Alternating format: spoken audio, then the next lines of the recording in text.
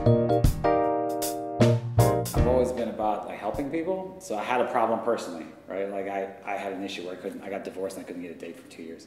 And then I figured that out. And then very quickly, other people started coming to me for help. And first I was helping them for free. And then I quit my job and I started doing this. And that was about 7 years ago.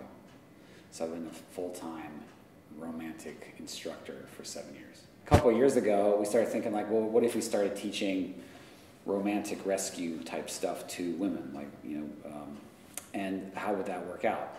And at first, everybody on our end, we weren't sure it was going to work, because the convention between me and you, like guy talking to guy, it's like, well, if a girl's pretty, she doesn't have any issues, right?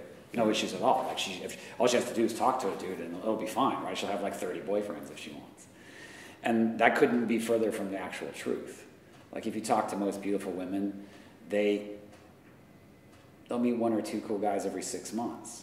And so when I first learned this, I was like, really? Wow, that's really rare. So I immediately so I started teaching them what I teach men, except I reversed it, right? And very quickly women got results very, very fast, to the point where instead of meeting one or two guys every 6 months, they're meeting one or two guys every 2 days. So now they have choice. Now they can pick the right guy, whatever kind of relationships they want. And so it was sort of a transformational journey for us, because we didn't know that we'd be that successful.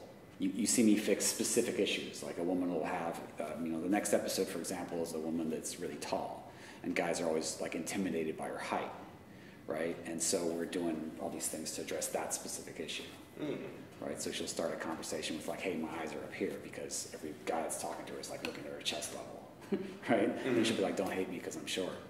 Which is hilarious, because she's like 6'3". We're looking for girls women that have specific types of issues, because we kind of have a plan of what the episodes are about, and then we cast that. But all the issues are absolutely real, like in all the interactions and all the meetups that you see. That's all real. There's no acting at all. Top tip for a guy is to not be logical, because most men, like when a woman starts talking to you about, like, hey, what do you do? You'll be like, oh, okay, I work at New Media Rockstars, right? But a better answer for you is that when woman asks, what do you do? You'd be like, do you know what the internet is?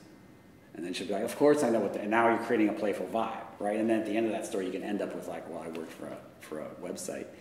We do all these cool news stories about guys that teach women how to meet other guys, right? So just that little change makes everything different. So like one of the things I do with guys is I teach you how to communicate for hours at a time in sound bites.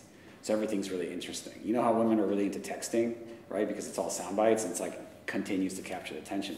You can actually do that with your verbals, right? You can just go on for hours like that without changing who you are. It's like you're just changing the way you talk. And all of a sudden you go from being like kind of boring guy to being super cool guy. For women, the biggest problem women have is keeping guys interesting to them. I didn't misspeak. Literally, they want to keep you interesting to them. Because what usually happens when a woman talks to guys, within 5 minutes, she decides she's bored and walks away. And it's like, oh, I got to go to the bathroom, or I got to talk to my friends, or I got to get on my phone. So what I teach for women is something called ghost leading, where I teach them to prompt men secretly to act in a way that's attractive to them. Like they basically communicate to you subtly in a way that they want that same communication reflected back. And what happens is most guys still fail that test. Like, on the girls' game, like 80% of the sets we see are just like dudes kind of messing up, and the girl's like, I'm bored. And then she just walks away. But 20% of the time, like the guy will suddenly get it. Like a guy that has no game, doesn't really have an idea, maybe he's young, maybe super logical, very little experience, but all of a sudden his inner charm starts to come out just because of what she was doing. But he thinks it was all his idea, but she secretly knows it was hers. So that's really cool.